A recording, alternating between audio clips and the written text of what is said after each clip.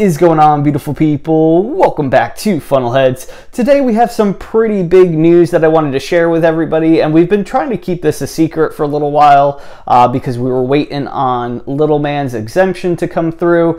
We finally got that late last night, but unfortunately we actually had to cancel the Carnival Pride cruise, which of course is the Sailabration, leaving March 5th. Celebrating Carnival's 50th year in business, or their 50th birthday, if you want to put it that way. No worries there. We actually just switched that cruise to the Carnival Mardi Gras. And the reason we ended up doing this was because when we initially booked the Pride, it was a different itinerary. Of course, we're not blaming, you know, obviously places are shut down, they have to change things, but we originally booked it because of the itinerary. That itinerary had changed quite a bit, and the Carnival Mardi Gras was actually less expensive than what we had paid originally for the Carnival Pride.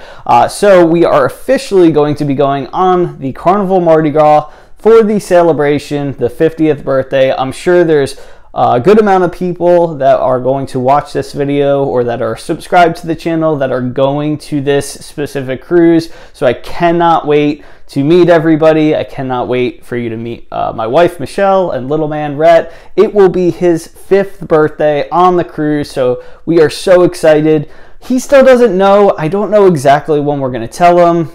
We're going to try to figure that out this week. I don't know if it's going to be a surprise, but it's definitely, you know, a part of his birthday. So we'll probably end up telling him before, or at least a couple of days before. We don't want to tell him like too far in advance. I mean, we're only about 20 something days away at this point, so we're getting to the point where we're going to need to start packing in the next, you know, week and a half or so. So we'll probably end up telling them there, but of course, you know, once we do, I will let you guys know. Another update is we are really thinking about going in April. There's only 1 week that works for us because of spring break and work schedules, plus little man's schedule, of course, with school.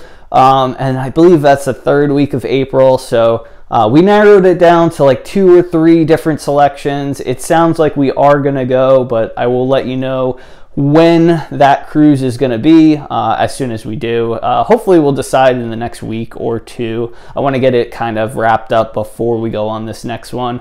Also, Carnival, John Heald, the brand ambassador, stated that they're going to reveal all of the Carnival Sailabration details. They give us kind of like glimpses of what to expect, so that way, of course, people were excited to book it, which was a great idea, but I knew it. I said it in the video, actually, on the Sailabration video, that I thought that Carnival was kind of keeping some secrets, or, you know, had some things up its sleeve. So I'm really looking forward to seeing exactly, you know, what they have. And I still think that they're not going to reveal everything, but we'll have to see. I'm really excited about that. I did see, of course, the list of ships that are going to be at the meetup, and for whatever reason, I guess it's because when they had the Carnival Sailabration like picture, you only saw 4 ships meeting up. So this entire time I was thinking that it was only going to be 4 Carnival ships meeting up. It looks like there's going to be like 6 to 8, depending on,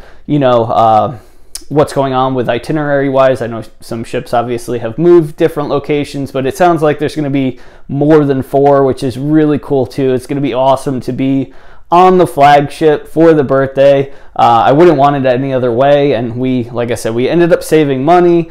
As far as the cruise fare, we ended up, we're actually not flying, we're going to drive there, so we're going to save a ton of money that way. It's very close, well, not very close, but it is a lot closer than Tampa would be, so it's a pretty decent drive down to Orlando, and we've already been out of course, Port Canaveral for the Mardi Gras back in December, so very familiar with the situation. But anyway, I'm very excited, you know, to be going. Of course, we will be, you know, doing all types of video content of the Sailabration. If you want to view that, I can do live videos on the ship. Sometimes they don't come out as great, just depends on how the internet is from time to time, but I will definitely be doing lots of content. So if you're not going on the Sailabration with us, definitely, you know, subscribe to the channel, look, check in from time to time. I'll be doing videos on the ship, uploading, as well as when we get home. So anyway, that's it for today. Thank you guys so much for watching.